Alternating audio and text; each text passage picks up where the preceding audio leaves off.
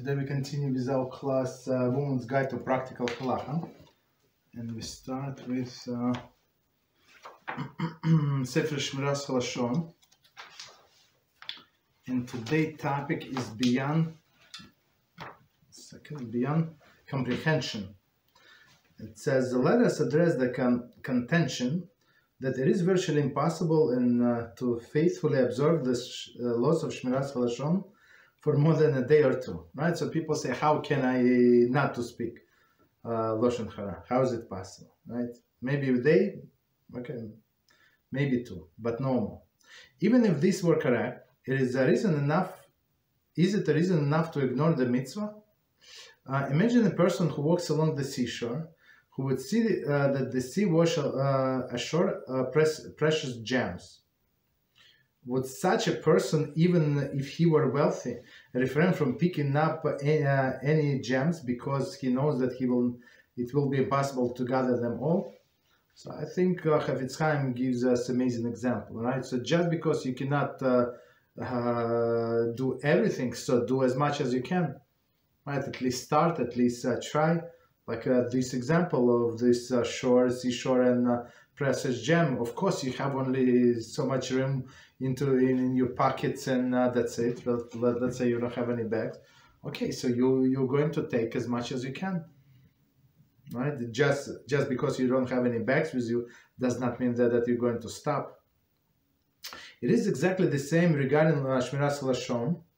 It is well known that the Vilna Gaon, in his famous letter, quotes the Medrash, which says that for each moment in which person refrains from speaking the forbidden, he merits a hidden light that no angel can fathom.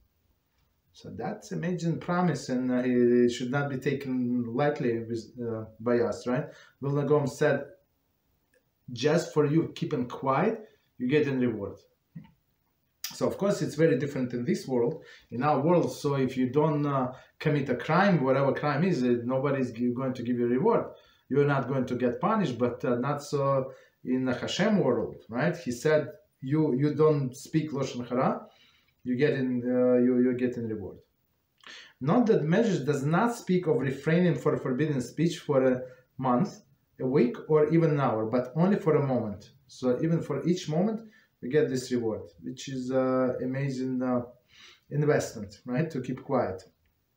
Scripture states, if you will seek it like a silver, or hunt it like a hidden treasure, then you will understand the fear of Hashem, and knowledge of God you will find.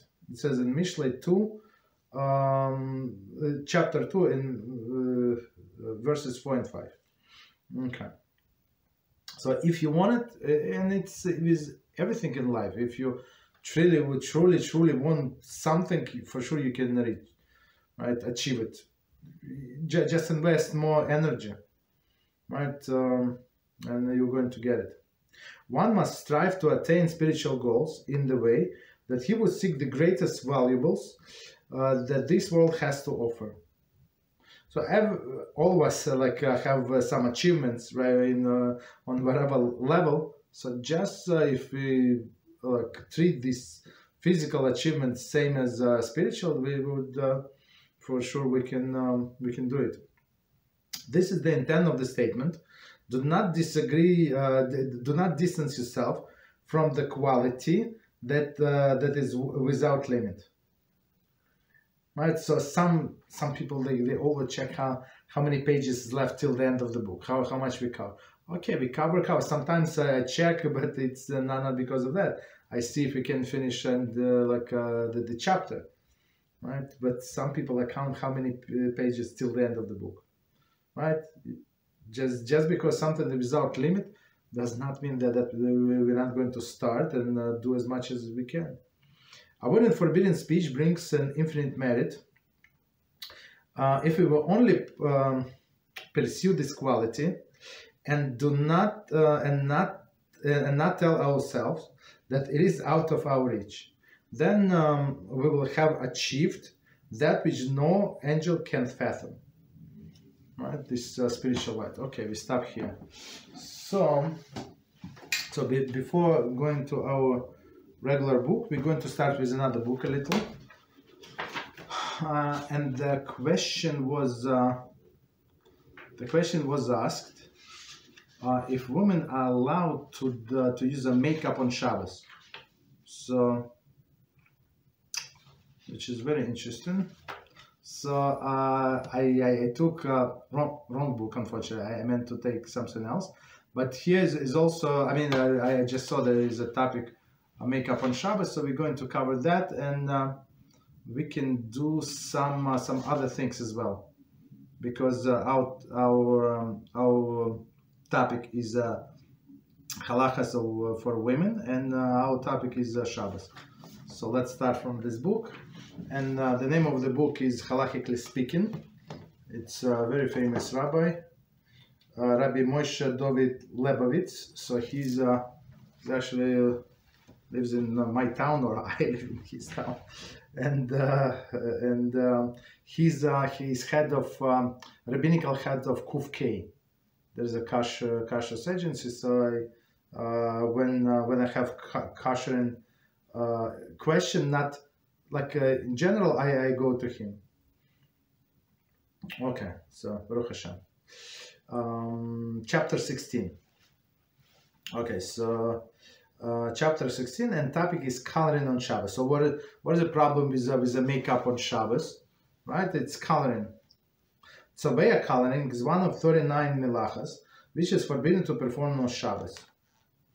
Right, the melach of Tovia was used in the Mishkan, coloring rams' heights for Yiriyos.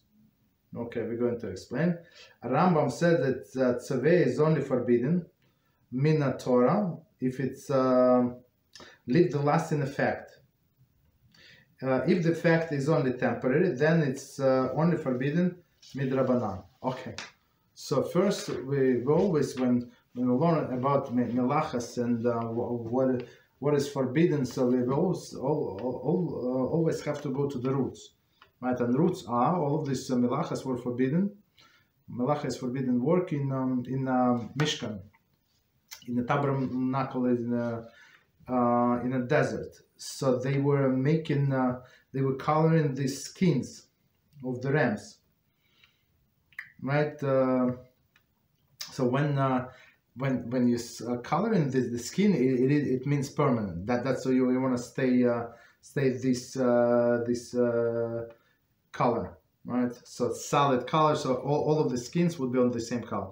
Otherwise, if you skin the animals, so all animals have different colors naturally, right? That's not what you want. You want one universal color, and you want this color to stay. So if it has a lasting effect, so it's biblical. If it's not lasting effect, it's rabbinical. So and draw the parallel, we can already see that coloring makeup on Shabbos would be rabbinically forbidden.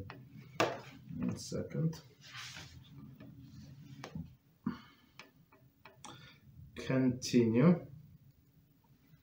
There is a discussion in Poskim how much time considered are permanent. The Malacha of Tzaveh only applies to items which are typically colored. Right, so that's another thing. So something that are typically colored. And of course, we're going to say it's only for constructive purpose. If it's for destructive purpose, so it's not that does not come under this prohibition. Coloring means enhancing the appearance of something by adding color. So we see makeup is already in this category. So I'm going to read some of the notes. So example of this would be coloring in a coloring book. Right, so that's that for sure. Regarding polishing shoes that already polished, see Mishnah Brura. So that's a different story, because even though the shoes are polished, right? So you're going to smooth out and add color, like it's going to shine. Also a problem. Continue. Placing coloring object onto a table is not Tzaveh because the object were not changed. Okay, so continue. So now we're going to make up on Shabbos. It is Isur de Rabbanan. So right away, as we saw from the condition, we could figure, right, that it's from rabbis to color skin on Shabbos in a manner that color will remain on the skin for a while. Okay, so we need to see what is the while is. Okay, therefore, a woman may not apply makeup to her face on Shabbos because doing so colors her skin. It says Rambam, Shulchan Aruch, Magid Abraham, the Wush, all of this is great. So he gives all of the sources on the bottom. So clear cut, a woman may not apply makeup to her skin on Shabbos. So continue reading. This applies to any part of your face that she typically applies makeup to, including her eyelids, etc. So basically, anywhere. So there is no problem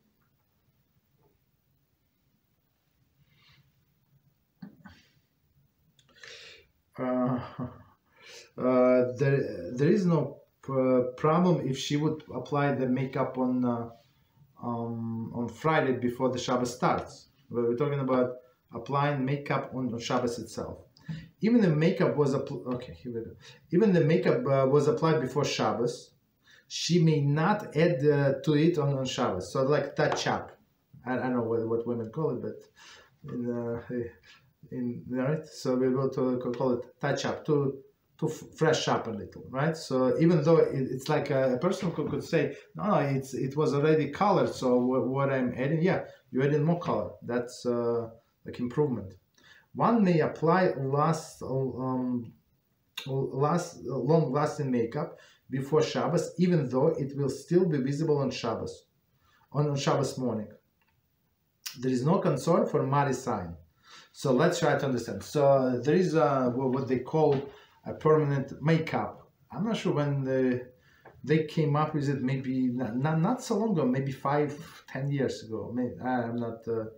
That's what I think. So not so long ago, and it lasts. It's I mean they call it permanent makeup, or maybe some other terms, but it lasts. I think that they say like 24 to 36 hours, which is a very long time. If it's healthy for a woman, I'm not sure.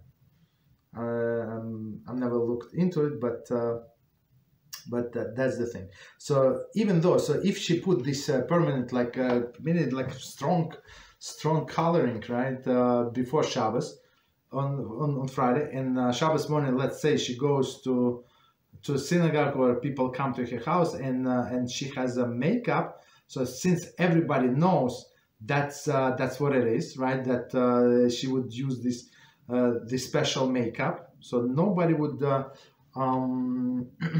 suspect that she did it on Shabbos. So this concept is called Maris Ayin. So the Maris Ayin is the way it looks from the outside, like people who would not know. They say, yeah, you can apply this makeup on Shabbos. How do you know? It's not. We just told you it's not allowed. No, I saw this rabbits and with the makeup. You understand? So sometimes you have to explain people. To people, many people do not know what to ask, right? So if you see that you're doing something permissible on Shabbos, not on Shabbos, and you know for sure it is permissible, and you have a special circumstances why it is permissible for you, or it's permissible in general, and you see somebody is looking at you with a doubt, so you have to come up and explain to person, right? Otherwise they would learn something wrong from your behavior. A woman may not apply nail polish to her nails on Shabbos, as this would constitute coloring on Shabbos. Right? The din is halacha, right? Din is judgment, but in this case, halacha applies even to the nail polish that is clear. So it does not matter what kind of nail polish. So it's all of the great rabbis. Yeah, you cannot do it on Shabbos. So even though they say clear, yeah, it is clear, but in a sense it changes the color anyway, even if it's clear. Similarly, lipstick or lip gloss may not be applied on Shabbos because of coloring. Lipstick is forbidden due to the issur of smoothing. So smoothing is another prohibition on Shabbos. Is what in the Mishkan, when they were working on a skin, they would remove all of the hairs from the hide and then smooth it with all of the fats and stuff like that. So of course this smoothing with the lipstick would be under two categories, under two prohibition. One is coloring and one is smoothing. And this smoothing the same reason is why women or men as well cannot apply a cream, like a thick cream on Shabbos. So if it's like liquidy cream, like I don't know what would be the example of liquidy cream. I'm not sure. Like maybe like the one that is freely flowing, like a baby oil. Let's say consists of baby oil, maybe a little thicker. So there is no problem. But if it's a real cream, like would not be allowed to apply because of this prohibition. Some poskim say the powder which does not cling to the face may be applied on Shabbos. For example, talcum powder. So it's from long time ago. So it's from Rabbi Moshe Feinstein Zatzal. So he's explaining, who says that certain conditions have to be met first. And very interesting, somebody else says who say blush is also forbidden. So I'm not sure why would somebody think it's the blush is allowed, but okay, doesn't matter. But this talcum powder, I mean, the way I see it, if she has like that darker color clothing, when it starts like falling out, like it would not look very presentable, to say mildly. Okay, so others say, so some say it is allowed, as Moshe Feinstein. I don't remember, like I remember learning, but it was like several conditions. So at the time of this piece, when we finished, I said it's like almost mission impossible. So who would want to do that? But sometimes that's probably, I think, and under certain circumstances, when want to do it anyway. I mean, because it's allowed, when all of the conditions are fulfilled. Often people do not realize that the other ingredients may be put into the talcum powder, which would be forbidden to use on Shabbos. Okay, so I'm not sure what ingredients, but so it's in good olden days, everything was pure.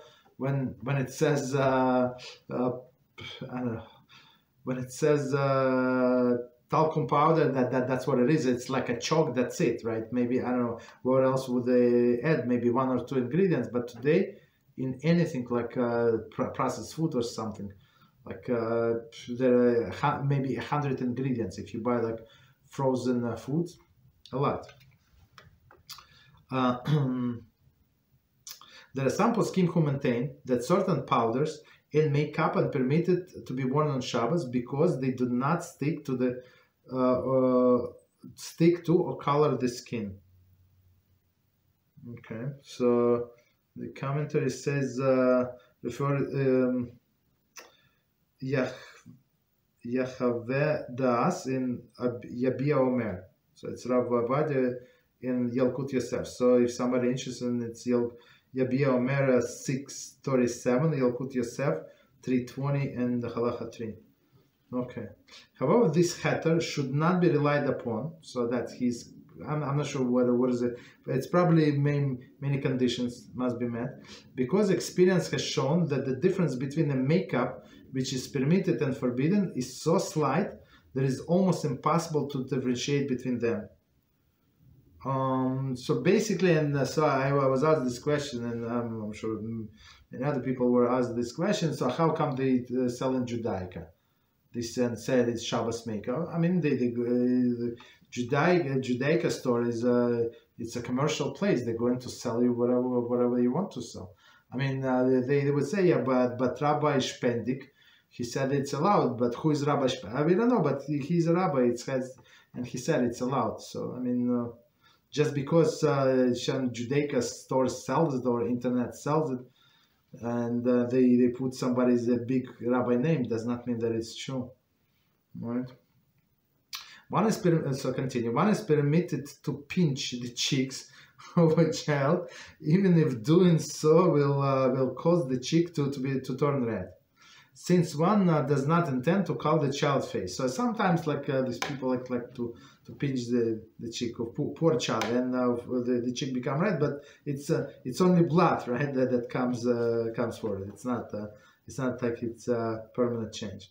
However, a woman may not pinch her cheeks, since her intention would be to color. That's an amazing line, right? So especially in olden days, before the makeup, right? In I don't know, with a poor people, that's women would do. Like she's about to meet her groom, right? They were so poor they did not have a makeup, so that's what they do. They would pinch their cheeks, right? But since for doing so it's for coloring, so of course it's rabbinical, it's understandable, it's not going to stay. You're right in all of the points that you say, but our rabbis say don't do it. But this is next point is very, very important. So it says all of them important, but this is very practical for women who wants to wear makeup from Shabbos. Women may remove makeup from her face on Shabbos. Generally, a disposable tissue must be used for the purposes as well as will be discussed later. So we're going to discuss later. So and some of the cleanser, like makeup remover, also like a creamy substance. So we must make sure that it's freely flowing. Otherwise, it would not be considered as a cream. Okay, so technically, so let's conclude a little. So she can put makeup on Friday before Shabbos. There is no problem. This, as we said, this even permanent, whatever they call permanent makeup, it's much stronger than the regular one. So let's say she has a lunch in her house in the morning. No problem. After lunch, she can remove it. Of course, it's not going to be fresh. I mean, I think it's fresh. I'm not looking at the women, but somebody told me, somebody consulted with me before. So this lady said that so she was very satisfied. Okay, she's satisfied. I'm very happy. Okay, so continue. Any questions on what we said so far? About makeup. Okay. Continue. That's next one is very interesting. Foods that color lips. It is permitted both for men and women to eat foods that might color the lips, lips, etc. on Shabbos. Right? Since it is not a derech of coloring lips. By eating foods. Some poskim are hesitant to allow women who normally wear lipstick to eat foods which color the lips, since her intention might be to color her lips. I'm not sure what would be. Maybe beets, like I don't know what other foods would color the lips. I'm not sure. Like strong red. It would seem that the same applies to eating the ice, red ice. Okay, so ices. So these ices have most of the time this artificial coloring. Yeah, so it's going to stay exactly. The food that changes color in the mouth may be eaten on Shabbos. So because it's inside. So we only care about like externally. What is internally is not a problem. Since one does not intend to color, it is considered normal eating processes. Okay, so I'm not sure if we should go.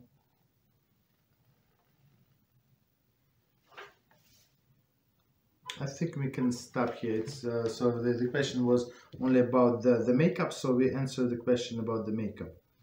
Right, so regular makeup we don't apply on Shabbos. Even this talcum somebody said, but it's not such an easy thing. We have to see all of the conditions that must be met, but you can apply this whatever they call permanent makeup that would stay. I think the way I remember that when I was asked, I looked into it. I think it says 24 to 26 hours. Is it healthy stuff? As I said, I don't think so, but at least it's if needed, that would be a solution. Okay, so we stop here. So we go back to our book. Any questions on what we said before we continue? Okay, so we continue with laws of Shabbos, and our big topic that we didn't finish is Halachos Neiros. So we said how many, not how many, all the laws about the candles. Of course, how many candles, the reason for the candles, and lights and electricity, and we say how you combine two of them, and you make a blessing, of course, on electric light as well as the candles. So we'll discuss an olive oil, also very nicely lit and it's burning beautifully. Last thing that we discussed, number of the candles. Okay, so we continue with new material, and the topic is if one forgets to light. If one forgets to light Shabbos candle, she must light one additional candle for every subsequent Shabbos from then on. This is to stress upon her that the Halachos Neiros is very important mitzvah, and she must therefore be very vigilant in the future. Others explain the additional candle to meant to atone for her having forgotten to light. So, okay, so let's try to understand. So before we continue, so if a woman forgets to light the candles, of course, if it was her fault, so like if it was beyond her control, for example, the baby was sick, I don't know, she was got stuck in traffic, I don't know, something like out of her control. So when you're going home on Fridays, right, and you, especially in the summer where people going out of town on Friday for the weekend, so you have to allow yourself extra time. How much extra time? Maybe 50% of the extra time. So if it's maybe, I don't know, maybe more than 50, maybe double. So it usually takes you 1 hour to get home, plus minus. So you give yourself 2 hours just in case. You never know. Maybe 2.5 hours. That would be proper. So, but if she gave herself only 1 usual hour, as she would do on Monday, so of course it's her fault, right? So if a woman forgets to light a candle on one Shabbos, she has to add 1 candle. So for example, she was lighting 2 candles, right? And from then on, she will, until the rest of her life, she would add 1 extra candle, right? That's the way to remember not to do it again. So every time that she would light this 3rd candle, she would remember that's because I messed up that line, right? So others explain it's like what does they call it, like atonement for her. So with men it's a little easier, but let's see. However, if she did not light because of circumstances that were out of her control and was completely not her fault, there is no need to add additional candle. One must ask halakhic authority if the particular situation falls into this category. And I remember somebody came to me, and then she knew the halacha, and she knew the answer to her question. And this lady was like pushing, like that she wanted me to say that it was not her fault, even though it was her fault 100%. As as we said, the example was if usually it takes you like 1 hour to get home, so give yourself 1.5 hours, 2 hours at least, like minimum of the, especially in the summer months. So, but if she like ignores the advice, it gives herself like 55 minutes, for sure she's going to get late. So that's very interesting. So that's why they say. So you many times people don't say problem in themselves. That's why they say ask halachic authority, who tell you like hear your case out and tell you what to do. Continue. So since this book is only for women, I think, if I remember correctly, men would not need to add another candle if he forgets. Okay, but women do. Okay. Continue. Times for candle lighting. The Shabbos candles must be lit before sunset. If for whatever reason a woman did not light the candles, she realizes that the sunset has already passed, she should not light. That's it. Some suggest that if it is still time frame of Ben Hashemashos, twilight, she may ask a non-Jew to light for her. No bracha is recited when this is done. Okay, let's stop here and understand. So in our calendars, when it says candle lighting time, it's different from a sunset, right? So questionable time when it's whether it's still day or already night starts from sunset until the nightfall, right? It's called Ben Hashemashos, twilight. So maybe it's day according to some poskim from a Talmud. They say it is still day. Look, it's outside. It's still light. Still like there is still sun. Maybe Parsha may start going down, but still it's very light outside. But others say so no. Once it sun started going down, it's already next day. It's already night. So since it is maybe, so we of course, and since it might be, it's if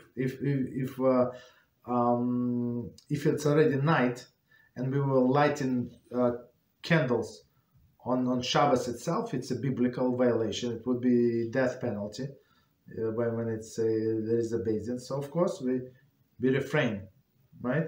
But since it is questionable, so it's one of the things, exceptional things, when you can ask a non-Jew, whether a man or a woman, doesn't matter, and they can light it for you, and you can ask them in a straightforward way. You don't have to like do any deviation. So you can ask them to light the candles for you. Of course, since it is too late, so you cannot say any blessings. So blessings and actions, of course we say blessing, that we take action, but in this case, since it is questionable, so our sages gave us leniency, but only leniency on the action, but no leniency on the blessing, since it might be already Shabbos, and you are not allowed to create fire on Shabbos. Continue. Okay, so one second before. So in our calendars, so it depends where you live in the world, how close you're to equator. So you like the time they give for candle lighting is different. So in the region where I live, for example, it's 18 minutes before the sunset. But of course we can check if somebody have any doubts. I mean, we should not have any doubts. We have to check in our calendar. We have this website that I use. I personally like this application. It's free, and you can use on website. It has different languages actually. So it's myzmanim.com. myzmanim.com, right? And they give you two times. One time is a candle lighting. So let's say in my region, right where I live, it's 18 minutes before the sunset. So technically, if she did not light, let's say candle lighting was I think 4:34 by me. I think this Friday, 4:34, right? So if she did not light at 4:34, so she has, if needed. Of course, we try not to do it, but if like under like extraneous like circumstances, so you have this 18 minutes before the sunset, so you can still light the candles, and you can do it yourself. You don't have to ask anybody. Okay, but check your calendar. So check 2 times. One time is a candle lighting, and the second time is a sunset. So in case of the need, of course, it's like only in unusual situations, right, and unpredictable situations. So you can go by the up to sunset to light the candles. Continue. In earlier time, the lighting, the earliest time to light is after Plaga Mincha, 1¼ of seasonal hours before the sunset. Okay, so let's try to understand. If you check this calendar, there is such a thing is a Plaga Mincha. So it's 1 hour and 15 minutes, seasonal minutes before the seasonal hours also, right? Before the sunset. So for example, like if as I say, by me it was like 4:30. So I'm not sure what were seasonal hours now, like maybe 3:30, 3:27. I don't know, I would be able to light the candles. It would be the earliest. Maybe less because it's 18 minutes. Okay, let's say 3:30, 3:35. So I would be able to light the candles the earliest. So if person wants to accept Shabbos earlier, there is no problem. But that's the earliest. So in our calendars, one more time, we have a sunset. So I'm going from top to bottom. You have sunset. You have time for lighting candles, and we go down. We have a Plag Hamincha, and it's 1.25 hours before the sunset, right? But it changes day by day. So these hours are not exactly like 60 minutes hours. Okay. All right. So that's the earliest. Continue. Any questions on what we said before we continue? It's very important topics. Go ahead. Yes, Rob? Yes, go ahead. So as far as lighting the candles, if the wife doesn't get to do it in time, is the husband obligated to do it? Yes. Someone in the family. So let's say he got home early on Friday, or he has like half day work, and then she went shopping, let's say last minute shopping. So of course, and she got stuck in the traffic, but she's going to get on time. So it's a must for a husband to light the candles, and it's not going to be a punishment for her, like not a punishment, a penalty for her for the next time. So she would not need to light extra candles. Why? Because husband and wife, it's like one body. And said if she did it, he's included. If he did it, she's included. So she's a primary person to light, but if she got stuck in the traffic, absolutely, that's his responsibility. Yes. Go ahead. Any other questions? Okay. Okay. Go ahead. Go. And also, when she lights the candles, does that already means Shabbos is going to take place already? It's already going to start for everybody, or just for her? Only for her. Only for her. Okay. So if I still have stuff I need to do to like prep food or absolutely do a little bit of last minute cleaning, or exactly, whatever. Exactly. Get the kids ready. Okay.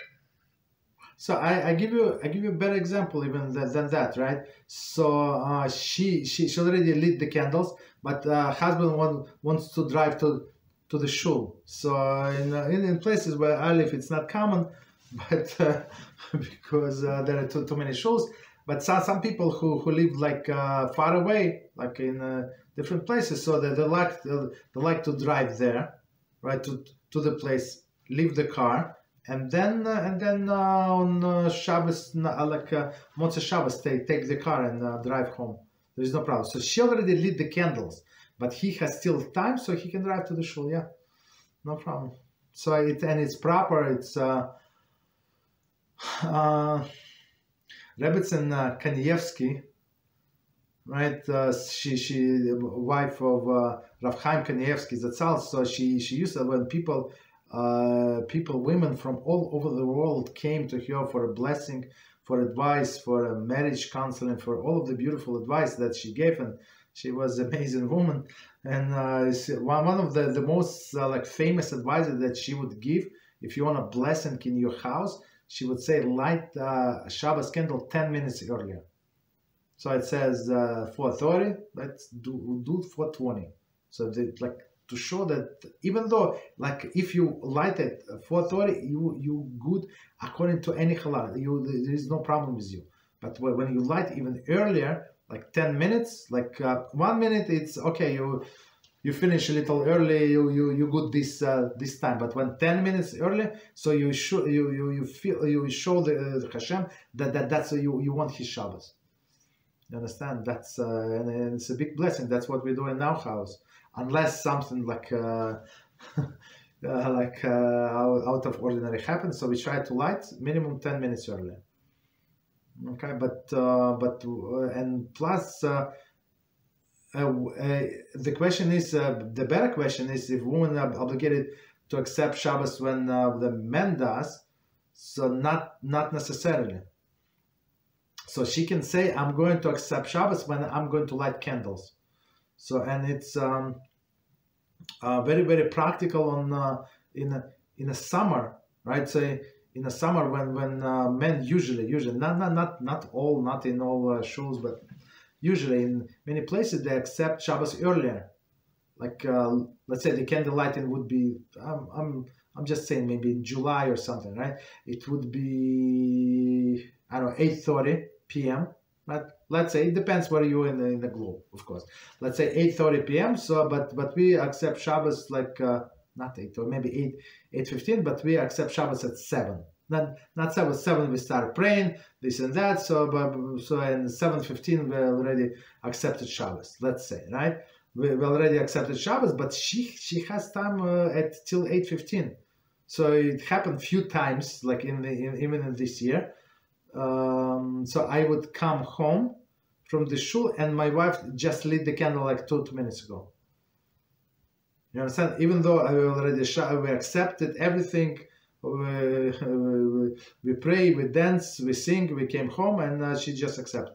There is no problem. Okay.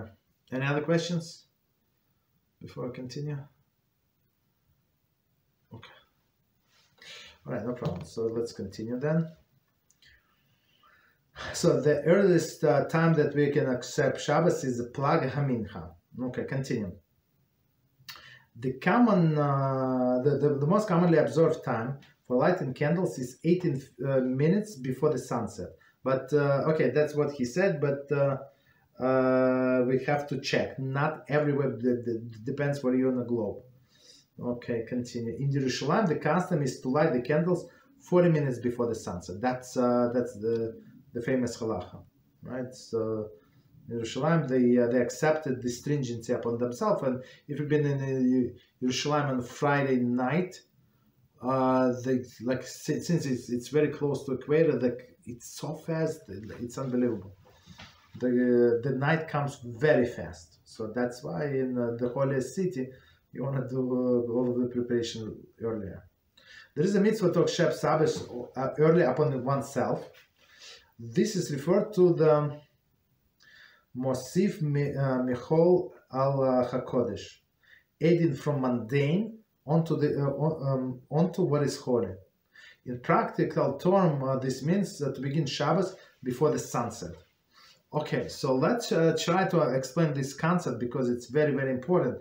So have to understand the power of the speech. So in the beginning of the class, we said we were talking about this Shmiras Halashon, how we have to protect our speech, and here is showing why. Why? Because the power of the speech. With our power of the speech, we can declare Friday, regular Friday, mundane, right? And we make this part of the 10 minutes, 5 minutes, half an hour, 1 hour, and 15 minutes into holy. So why? How? With our declarations, and that's what they say. It's very proper, and that's what I said. At least 10 minutes. I mean, if you can more, it's even better. So add from mundane to the holy, and same when the Shabbos is over. Don't rush, just because Shabbos is over. Don't rush to do Havdalah right away. Give it a few minutes, right? So just at least show that you care. Okay, continue. There is a dispute among the poskim. Okay, the poskim whether women are obligated in this mitzvah. A woman who lights the candles 18 minutes before the sunset certainly fulfilled this mitzvah. So as we said, because she lights 18 minutes, but since we have to explain.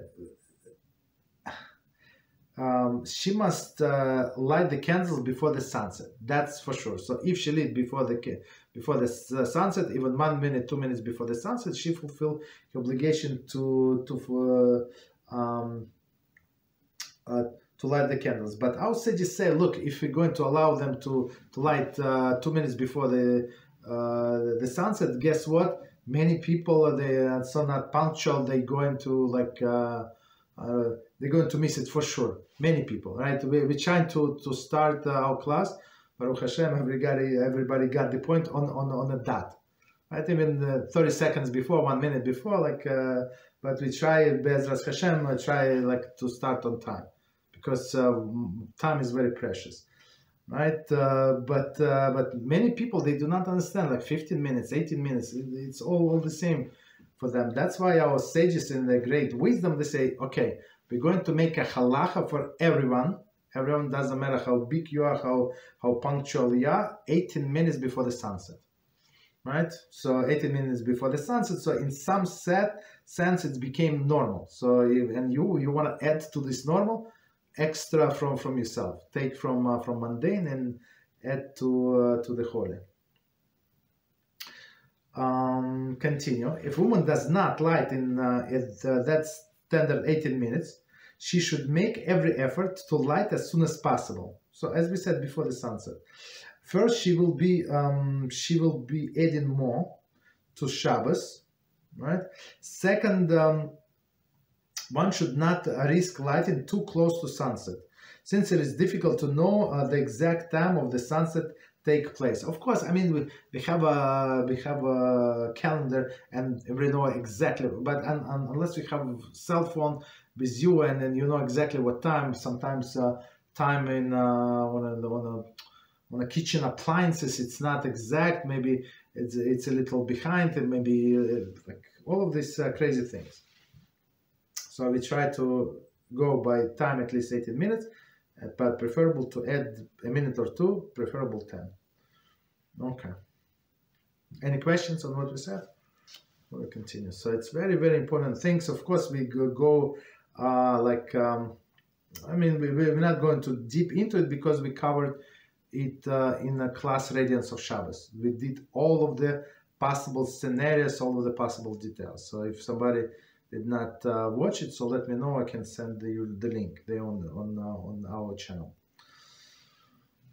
Okay, continue. Accepting Shabbos on oneself. The general custom is that a woman completes her mitzvah, hadlakas neiras. That is, she has lit all of the candles and make her bracha. It is how consider the Shabbos for her. The automatic acceptance means that she may not do any melacha, work that is forbidden on Shabbos.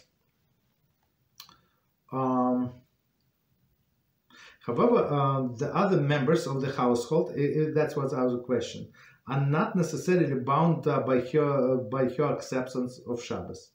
As long as it is not yet sunset, they are permitted to continue do melacha as long as they haven't included themselves in her acceptance of the Shabbos. So our law is, right, if she lit the candles, and so that's considered as she accepted Shabbos. Of course, she might stipulate, like preferably out loud, but like in her mind, that I'm going to light the candles, but I'm not going to accept the Shabbos now, right? And of course, it's proper when we do annulment of the vows. So after the annulment of the vows, so say I'm going to light the candles,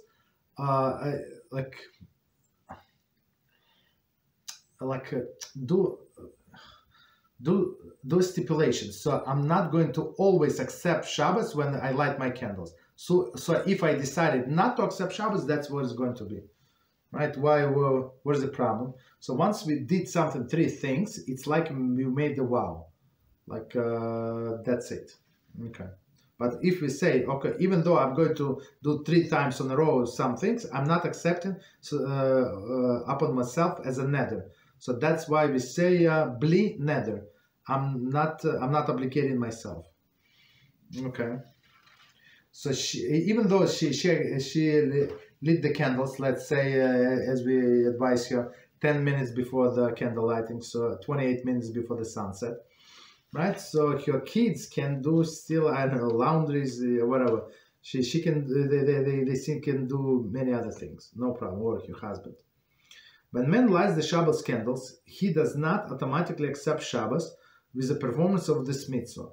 Still, if he would like to do melacha, it is best for him to have specific intent not to accept Shabbos with his life. Okay, with the men is different, right? How is it different? So women, as we said in the beginning of the book, women are not obligated to pray Mariv service, like evening services, right? But men are obligated. So he's going to accept Shabbos later on when he's going to say specific like psukim, right? After Lechad Edi and stuff like that, right?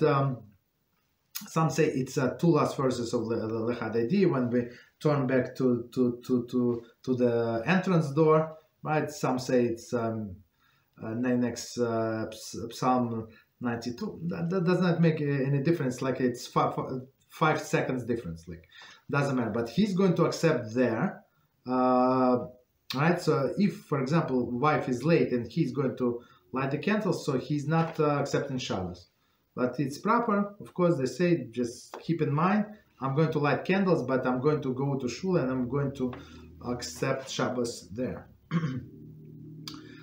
There is a dispute among the poskim as to when exactly a woman accepts Shabbos.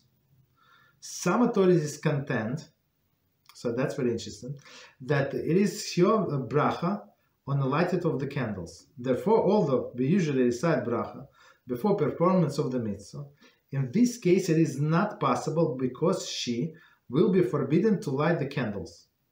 Thus she first lights the candles and covers her eyes, therefore not to derive any benefit from the candles, and then make the bracha. This is to some degree is considered as she had recited the bracha before performing of the mitzvah. Since this one does not derive benefit from the candles, the mitzvah has not been fulfilled. So let's try to understand that, because it's very, very important, and it's one of the it does not say here, but that's one of the difference between the Ashkenazi custom and Sephardi custom. It does not say, but we're going to explain. Okay. So the question is when the woman actually fulfill this mitzvah of lighting candles, but when she lights the candle, or when she say the blessing. So if we say the mitzvah is lighting of the candles, so naturally it should be when she lights the candle she fulfill the mitzvah, right? So it's very interesting. So we say here a little different. So we say here our poskim say majority that she accepts Shabbos with a blessing, right? So she said, Baruch Hashem, that commanded us to light the candles. Okay, so our custom is first woman, as we discussed last time, she would turn off the light, let's say in her dining living room, turn off the electric light, all of the lights, then turn them on quietly, no talking, lights all of the candles, whatever candles, how many candles she lights. Some, as you said last time, some people light a bigger number of candles. It's your own business. Quietly, right? So she finished. If she needs to extinguish match, she can. Some people crazy say they cannot. They're crazy. So if she needs to, or just put it down and it's going to go off by itself. And then she does this motion with her hands. Close, right? Close your eyes, right? And then say the blessing, and open your eyes and derive benefit from the candles. So benefit is seen. So once she lit the candles, she must close your eyes as soon as possible, not to derive any benefit. As we said last time, if she would light the candles and do not derive any benefit, so this candle lighting was 100% in vain. Blessing, but blessing was in vain, which is a big problem. So when she closed her eyes, right, she did not derive benefit. Now she said the blessing, and in some sense now she's going to, she opens her eyes and derives benefit. Continue. Other authorities have the opinion that woman accepts Shabbos upon herself with the actual lighting of the candles, not with a bracha. According to this opinion, once she has lit the candles, she is no longer permitted to blow out the match. Exactly what as we said here. Instead, she should just place a burning match on a safe place, for example, a candle tray, and let it extinguish by itself. I mean, even though it is allowed to extinguish the match, even I'm not talking about first opinion, but the thing is, we try not to extinguish fire, like for whatever reason. So if you have some they say on a tray, it can leave a mark. So some people have some like ashtray or something like to put there a match, or some other like a metal container that would not get burned, right? So according to the second opinion, so she would say she would first, and that's what Sephardim do, at least most of them. I'm not sure about all of them, but most of them. I know there is some exception. I cannot say from the top of my head who are doing different, but they would say the blessing first, and then they light the candles. Okay. So and same as a mikveh, right? When women go to the mikveh, so first they would say the blessing, and they dip, as we do with all other mitzvahs, right? So first you say blessing on the apple, and then you eat, right? With all other mitzvahs. But Ashkenazim, that's not what they do. Ashkenazi women, they first dip, right, like into the mikveh. Then when this lady, the mikveh lady, confirmed that it was good, so the blessing was good, so she comes out and say the blessing. Okay, that's two differences.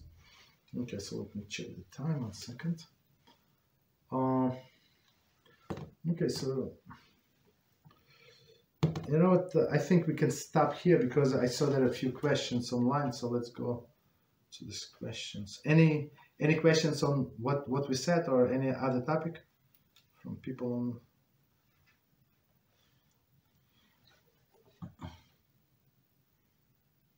Okay, no problem. Yeah, go ahead, please. Go ahead. Yes, Rabbi, one of the questions I have is, so women or men as well, right? So we're allowed to, during those 18 minutes time span, let's say we light the candle, we're allowed to do melachas, like anything we have to do during that time? No, one second, step back. So if women, let's say it's in our calendars, it's, let's say I always say check your own calendar. So let's say it's 18 minutes before the sunset. Your candle lighting is at the specific time. So if she would light the candles, so she accepted Shabbos, so she cannot do any melachas, period. So, but man, her husband can, or other people, there is no problem. For them, it's no problem. Yeah, okay. Thank you so much, Rabbi. Appreciate it. Okay, yes. So, and for men, there is no problem, as we said before. Why? Because we said if men usually do not accept Shabbos with a candlelight. Let's say his wife is late. I mean, she got stuck in traffic, so he lit the candles for her just in case. And with men, it's easier since he does not accept Shabbos. Let's say his wife called him from a traffic and said, "I'm going to be late. I'm going to come. I don't know, 2 minutes before the sunset." So he can light the candles even 30 minutes before, like 40 minutes. Doesn't matter. Like just in his mind, it should be like he would not forget. Of course, you cannot, on the other hand, light too early or have normal candles. So somebody like it was few years ago. This person no longer is learning with us, but the guy was a little cheap, and he did not want to spend money on the candles. So his wife asked me to talk to him to buy these 4 hours candles. Like they cost a little more. I don't know, maybe 30% or whatever. So I talked to the guy about the mitzvah. He was not happy. So I said, you know what? I have a sponsor for you. I have a sponsor for you. Like you pay for two pack of candles, and somebody is going to pay for the third. So he was very happy. He agreed, and we bought a pack of candles. So to make the wife happy. You understand? It's 4 hours. Somebody by 5 hours. So that's very important thing. So you have to use these candles for your meal, right? So if you light shorter candles and you're going to start your meal very late, so these candles are also useless. Okay, go ahead. So Shabbat for men, like we accept Shabbat when Shabbat comes, correct? Like let's say, I don't know, I'm gonna put a time, let's say 5:51. That's when our Shabbat starts, and then for women, it starts when they light the candles, correct? It could be one second. It could be like as I said, men accept during the prayer. So can you prolong start the prayer a little later? Yeah. Sometimes a rabbi like to speech. He gives the speech. Okay, so it's going to be like 10 minutes later, or people like to learn before Shabbos, like some Kabbalistic stuff. Let's say. Again, there is no problem. I mean, if everybody in community agreed that's their custom, so or they sing these songs before this Kabbalah Shabbos, like acceptance of the Shabbos, these beautiful songs. It's just because they started this song, it's not Shabbos yet. So if you go to the Western Wall in Yerushalayim, they would sing like 40 minutes this song. They're still not accepting Shabbos. You understand? So with men, it's when during the prayer. But since he's not doing any melacha, there is no problem. So I want you to understand. So but with women, she must do it like on time. Okay. Any other questions? Yes, go ahead, please. Can somebody please read for me? I cannot see. It's very far. Please. Yes, Joshua.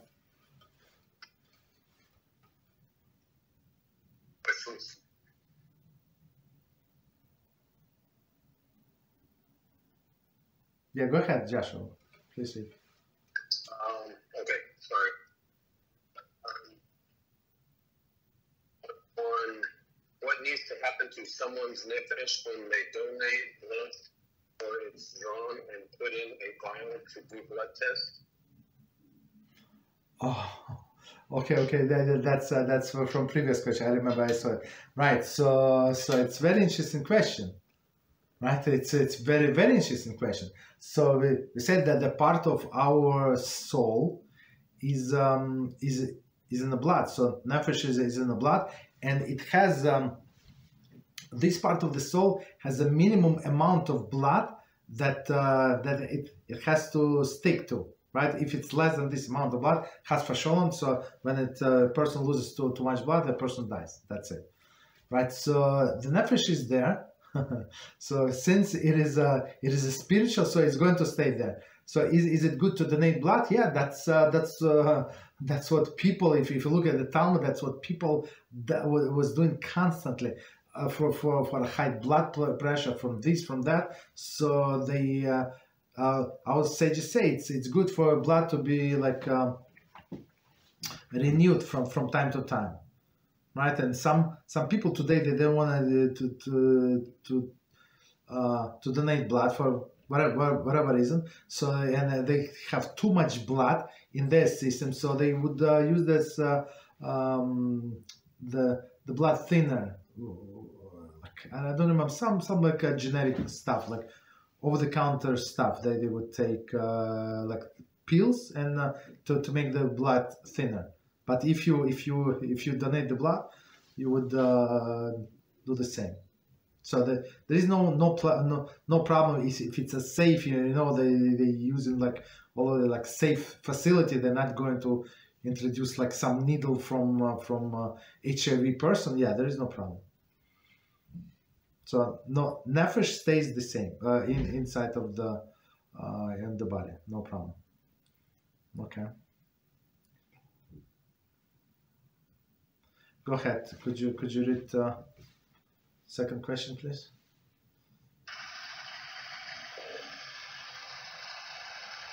Can we ask to our husbands after the candles are lit if one of the candles is not straight in the chandelier and we're still on time, but the wife already accepted the Shabbat over her, that her husband put straight the candle so the oil or the candle wax will fall? Okay, that's a very good question. Yeah, so before the Shabbat started, there is no problem. Before the sunset, there is no problem. After the sunset, it's a good question. I don't want to answer right away. So candles become muktzeh. Muktzeh is Bezrat Hashem. We're going to have a separate class on the muktzeh. Some things that are set away, things that we're not going to use on Shabbos. So since sunset, so it's questionable if he's allowed to fix the candles. But usually, if husband goes to the synagogue, he's not there. That's very practical, I would say, answer, because he already went to shul. Okay. But before the sunset, there is no problem whatsoever. Okay. What else? Thank you. Okay, you're welcome. Please.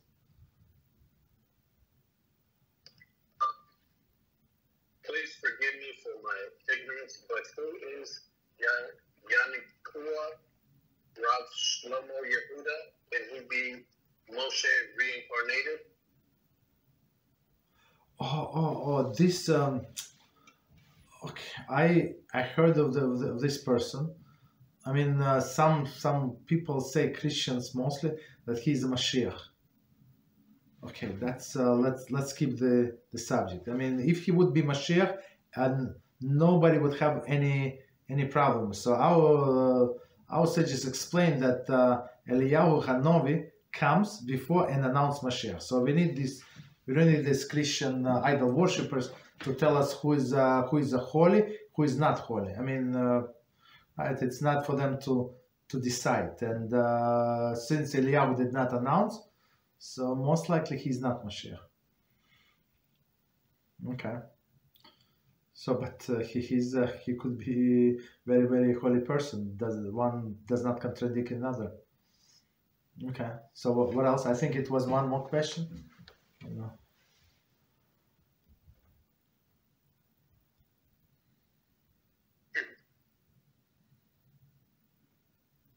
Yeah, go ahead. What is it, Josh? So, are we allowed to write notes along the sides of the pages in our Sefer? Yes, yes. So yeah, there is no problem even in a Chumash, like when you learn in any holy book, if you like your notes, your summary, like your personal example, like how you want to remember this concept, there is no problem whatsoever. It's not considered to disrespect to the. I mean, you write in the words of the Torah, or for example, some people like the name of the sick people. I mean, to write in the Siddur, I would not advise, because in a sense that you're saying that these people should be Chas v'Shalom sick permanently. So like I would say that on a piece of paper somewhere, and put this paper into my Siddur. Like, I mean, I remember all of the sick people, and not of me, but everybody. Remember, I Gabbai from my shul, like when we say like sick people, he probably mentioned, like, he speaks very fast, maybe 30, 40, 50 people. I don't know how many. A lot. Baruch Hashem, he's a very holy man, right? But otherwise, if you need to make yourself notes, to say this, not to say that, or like to stress like on this syllable, not on that syllable, there is no problem. You can write and see that. Okay. Any other questions?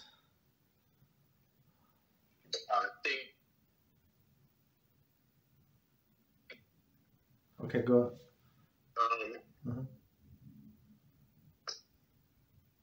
Why is it forbidden to drink water after you say the bedtime shalom?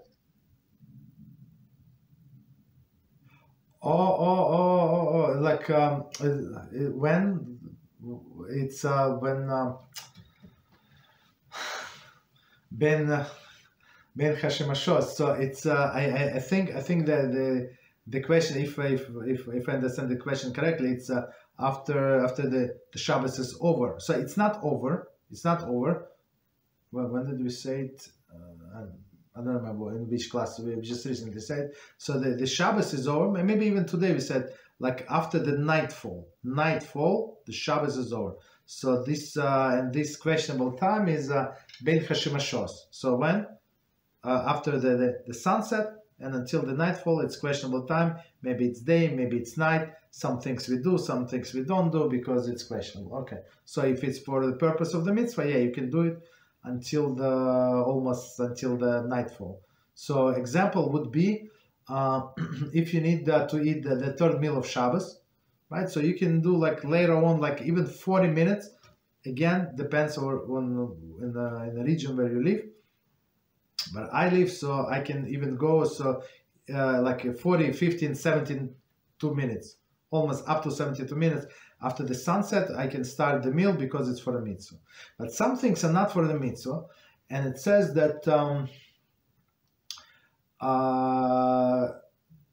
some people kept Shabbos, and they were not such a perfect personality in other areas. So these people go to Gehinom, right? But what is the difference between them and other Jews? So they would let out on Shabbos. So since they were enjoying time on Shabbos in this world, right? So I mean, they're not enjoying. They were keeping Shabbos in this world. So measure for measure, they would be allowed to keep Shabbos in a Gehinom, in a hell, right? Measure for measure, right? And after the Ben Hashemashos, and after the sunset, they would be led back to their places in the Gehinom, right? Because I mean, you enjoy, but you have to pay your duties, whatever. And they would give them water to drink, because Gehinom is very hot, as we learned from a movie. Gehinom is very hot. So and when person here, like in this world, so he would drink the water, it would be taken from, I think, parents for sure, maybe somebody similar, I'm not sure, like who else, it would be taken from their water. So it's the water that the fire is not going to affect them so fast. Like maybe they were going to, like not to be affected for a split second, 2 seconds, I don't know, whatever this water. So they treasure this water very much. So with us drinking the water after the sunset, it's taken from their water, and these dead people, they can some take revenge on the living. So basically, don't.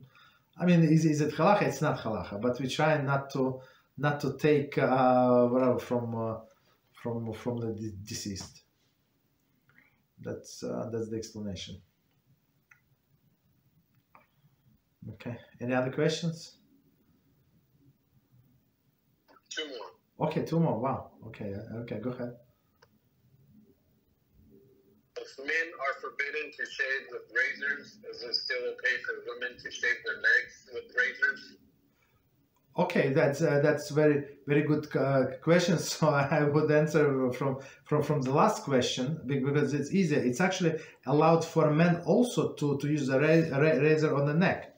There is no problem. So the problem is the Torah says do not shave your face, and it says 5 spots. So if you look at the books in Chumash, Mizrachi, they give the different spots here, like. I mean, the different spots, like whatever. So that's why our sages say, so to be on the safe side, don't shave, but you can trim. And what does it mean, trim? So when this shaving machine or like trimmer would work as a scissors, like this. So so a person can take an electric shaver. Like with razor, never allowed. For women, yes, but for men, no. Right? They would take some if somebody wants to shave, there is no problem. Take electric shaver, but make sure, very critical, it's not lift and cut technology. So the best shaver, how do you know? By price, right? So the best shaver, the cleanest shaver would be lift and cut technology. So and it's like lift, so like with a tweezers or something, right? And then cut very close, almost like a shaver. So that's why it's not allowed. There is a list on the kosher. I think that there is still website. I mean, that's why I've been using for other people, like right, who wants to shave. It's a koshershaver.com, and every year that they post the newer models from different manufacturers and to say which shavers are kosher. But if somebody wants to buy this lift and cut technology, there is a way, like if you're handy, so there is a way to remove this clip, right? I mean, it's like you need screwdrivers. It's not a big deal. I mean, if you want to, it's they give you videos I think online on, I think even this website on YouTube, but if somebody already bought and spends a lot of money and wants to keep his shaver, yeah, there is no problem. You can fix this shaver. So for men, it's never allowed. Only on what is it, on the neck. For women, on the neck, women can use shave like for other parts of the body, but men cannot. Men, problem is the men, they cannot do the things that women do. Right? So, for example, women would shave their legs. Men are not allowed to shave their legs. That's by way of the women. And other things. So, women can shave under the armpits. Men are not allowed to shave. You can trim, but like with scissors or with these other things, but not to shave. Okay, what else, please? Go ahead.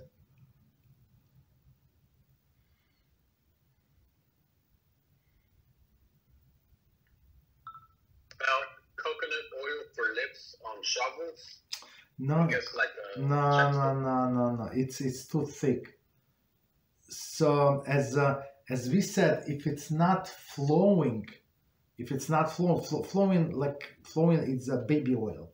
So baby oil, I mean, like oil, some thicker oil, like olive oil, there is no problem. But coconut oil, it's I mean, the way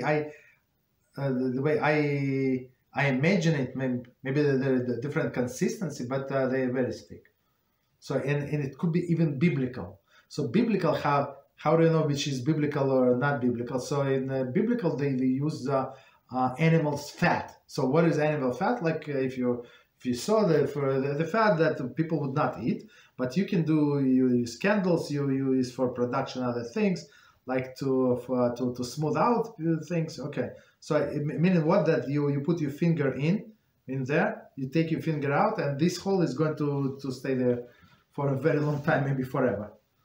You understand? So all of these creams are forbidden. Those type of creams forbidden by biblical decree.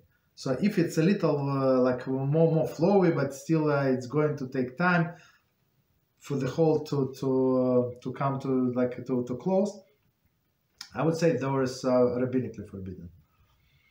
So what is no problem is flowing like oil. So that's why no lipsticks, no chapstick, no other things not allowed on Shabbos. So it's not oil coloring. Like chapsticks, you usually no color, but it's smoothing. That's the issue. So you smooth your lips and you smooth the chapstick itself. Two things. Okay, what else?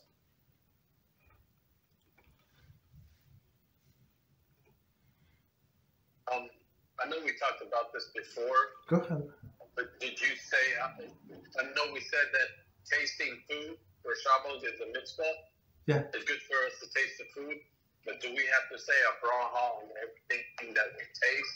Or does it have to be a certain amount of it? Okay, that's a good question. So the practical answer, the practical reason to taste the food is to understand the food is ready or not. Maybe you need to add some herbs, some salt, some pepper, some I don't know, some seasoning, whatever you need to eat. Maybe it's undercooked, right? Since on Shabbos we're not allowed to cook, and you're not allowed to use herbs because some of them are raw, so we're not allowed to cook on Shabbos. You understand? So I'm not going to deep into it, but some basic ideas. So, but that's one of the practical reasons when you taste everything before Shabbos, and you can split. Your wife tastes soup, you taste fish, whatever. So, right? So just make sure that everything has all of the ingredients, nothing is missing, or nothing is overdone, I don't know, too much salt in the soup. Okay, when it happens, too much salt in the soup. So since it's before Shabbos, so you can eat potatoes, rice, whatever you add to soup, you can still save the soup. It's first part of the answer, but second part of the answer, if you're obligated to say the blessing. So I would say it depends. So if you're going to spit out, so for example, a woman wants to taste soup only with the tip of her tongue, so she's not there is no substance, right? So there is no blessing, or she would spit out. It's not ready, right? So she's cooking meat, it's not ready. She's not going to swallow. Okay, there is no blessing. But if you're going to derive, your palate is going to derive pleasure, so it doesn't matter few drops, or even one drop or one crumb. So we say the blessing. We don't say after blessing. It could be one blessing for all of the foods if they cover with one blessing. But yeah, for sure you say blessing if you're going to swallow. Okay. What else? So even I just want to note something for just so even some things we said before. So if it's still not clear to you, or you don't remember the answer, please don't be shy. Ask this question, because my goal for you to remember all of the things, to understand the logistic why we answered like that. Maybe I was explaining other things, and I just said in a by the way manner. So don't be shy if we discuss, no problem. I think other people are going to benefit from this as well. Okay. Any other questions?